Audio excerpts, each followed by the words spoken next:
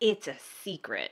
Okay, it's not really a secret, or I wouldn't be making a video on it, but I'm going to go over the number one secret to household budgeting so you can be successful and win with your money.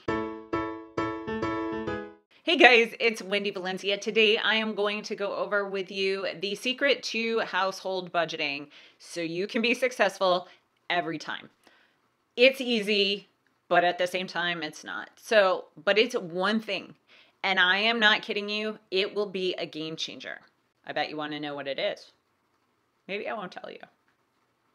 Okay, I'll tell you. So the single number one thing that will lead you to success in your budget is reconciling your budget. What do I mean by reconciling? I mean actually tracking where your money is going every month. You make a budget telling your money where to go, but you need to check and make sure that it's actually going where you tell it to.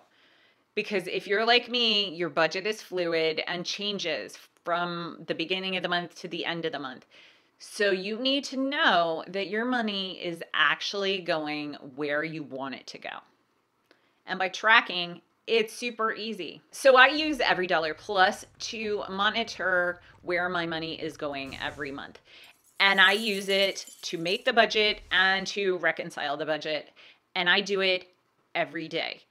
And I cannot tell you the necessity behind reconciling every day or every other day, because if you get 4 or 5 days out, you are not going to remember what your items are. I promise you, you're going to be like, now, why did I go to the drugstore? When did I go to Target and spend $172? Because the budget said I was only supposed to spend $20. Damn the dollar bin. Wait, 7-Eleven? I don't eat that stuff. That's just pure junk. Why would I spend $22 at 7-Eleven? It happens. You have good intentions going into the month, but the month changes and stuff comes up and things happen. So if you are tracking your budget every day or every other day, you will know exactly where every single cent is going. We use Every Dollar Plus for it, and it allows me to drag and drop from my bank account because we use our debit cards frequently for things. We do use cash envelopes, but we also use our debit cards quite a bit. So it allows me to drag and drop from my bank account into each budget line item and double check that we are on track.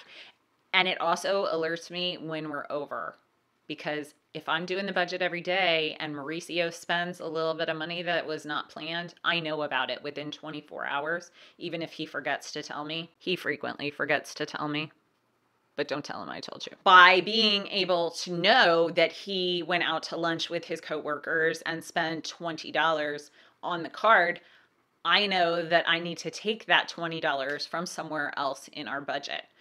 And I do. And I do it instantaneously. So for us, the secret to being able to pay off almost $180,000 so far, that number is so huge to me. But the secret for us being able to do that was this: reconciling.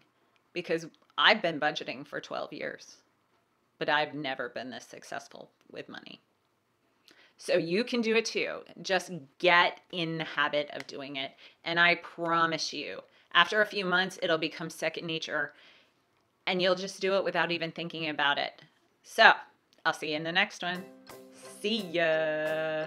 We're out.